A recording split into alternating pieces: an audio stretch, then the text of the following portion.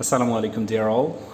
Today we can see a problem arrived here with whenever I have just tried to enter into my boot menu, it says security boot failed.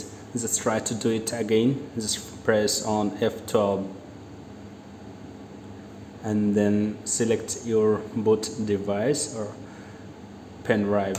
Just press on enter. So whenever we are going to enter on boot mode, then it says security boot failed.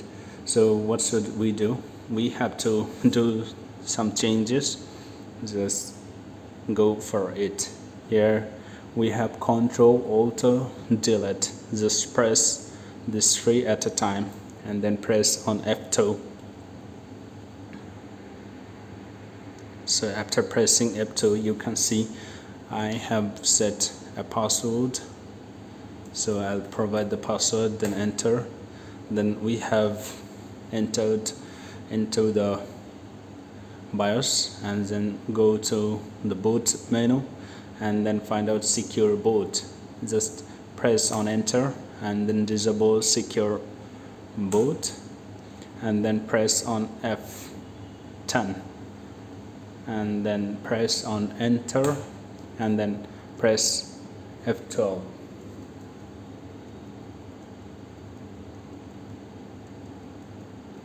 Here you go. Now we have the same menu that we have seen before. Just press on enter after selecting your pen drive and then you can see. So we have got our desired position where we can enter into the boot device, as well as we can install our Windows or whatever we love. Thank you so much for watching this video, and if there is any question regarding this, don't forget to comment below this video. Thank you.